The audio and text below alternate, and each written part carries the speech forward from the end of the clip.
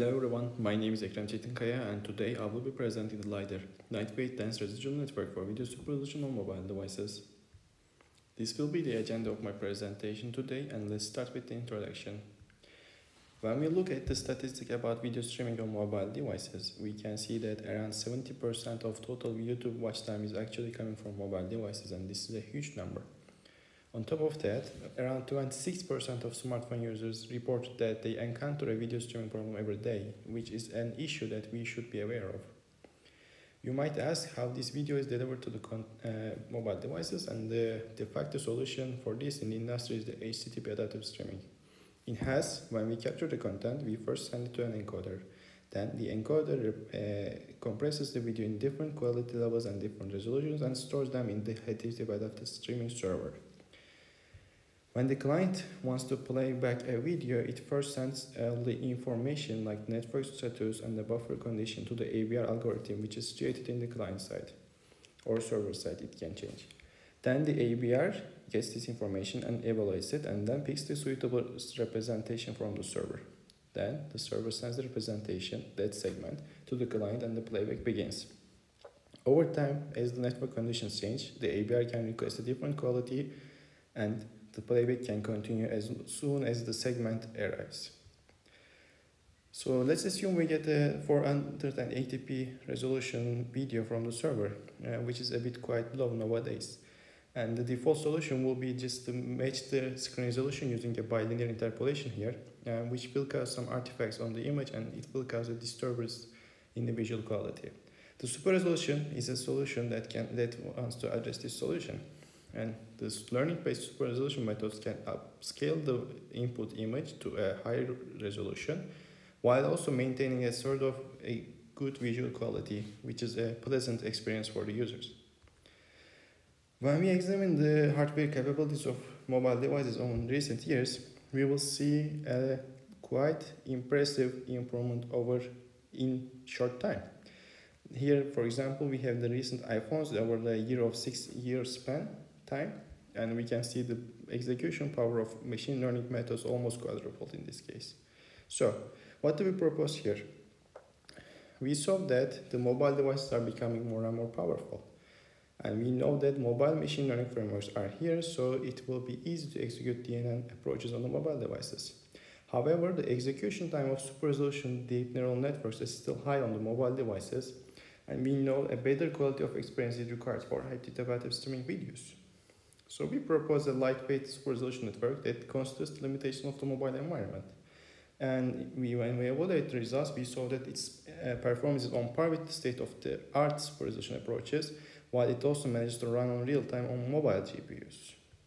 Let's talk about a bit our method, LiDeR.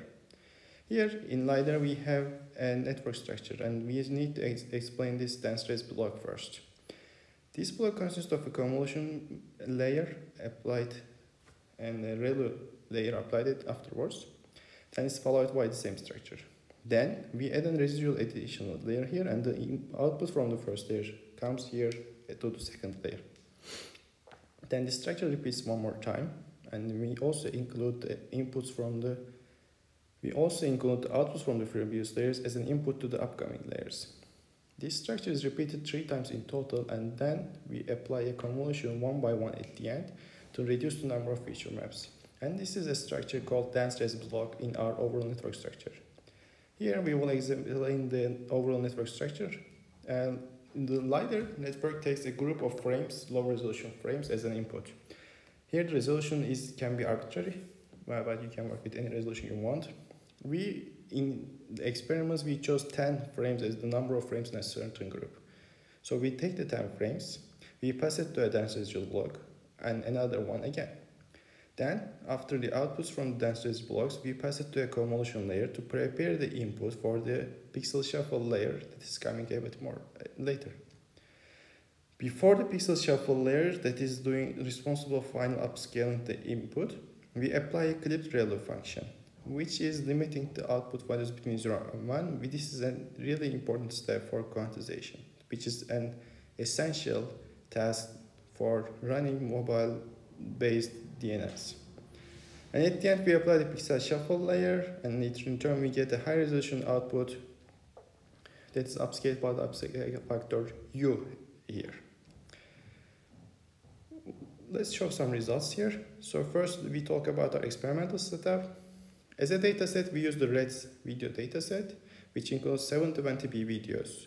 And the REDS dataset is divided by 3. So the 240 videos are separated for training, 30 videos for validation, and 30 for test sequences. Unfortunately, the test sequences are not publicly available, so we use the training set for training our network and validation set for evaluating our networks.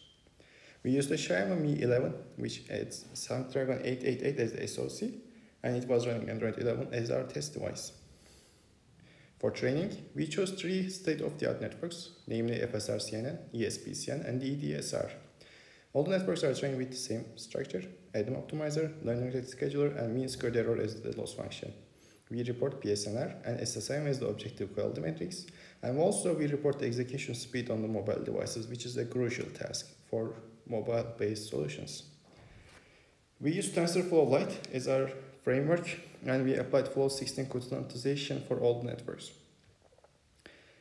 First, let's check the execution speed of the state-of-the-art networks. For that, we use the demo application called MovieDNN. And when we check the X4 upscaling, which is taking the 180p input to 720p output, we can see that LiDeR is running around 140 FPS. Both FSR-CNN and ESPCN managed to run in real time here, which is above 30 FPS, but EDSR is running very slow. However, when we move to the X2 upscaling, only LiDeR can manage to run in real time, while the other networks struggle to maintain that power. Let's switch to the objective metrics here.